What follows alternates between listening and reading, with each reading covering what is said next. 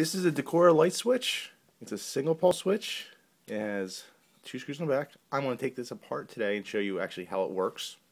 So what you have is a live wire coming in here, and then the wire that goes out to your switch goes in here, and this on the yoke is the ground wire, which protects the box and it makes everything grounded.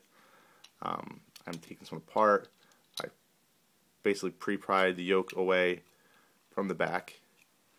So here it goes. It's opening up. All this part of the switch, which is the underside, when you hit it, this goes back and forth, and it just wiggles this thing back and forth.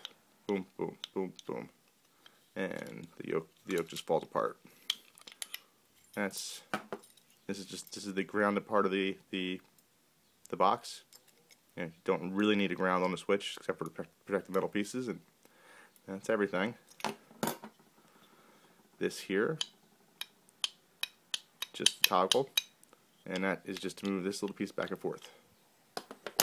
Now inside here, this is the switchy thing, the switchy part.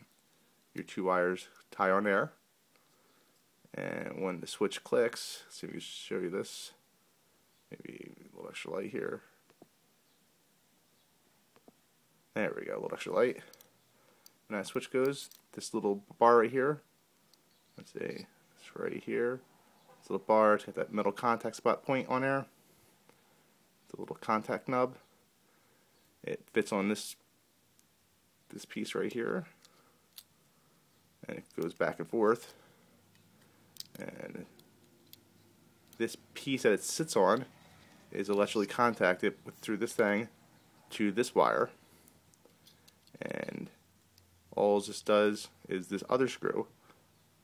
When it switches off, the piece is pushed away, so it's in this position. When it's on, those 2 wires touch. So it's basically just touching these 2 wires to each other. And that's the guts of a single pole switch. On, off, on, off.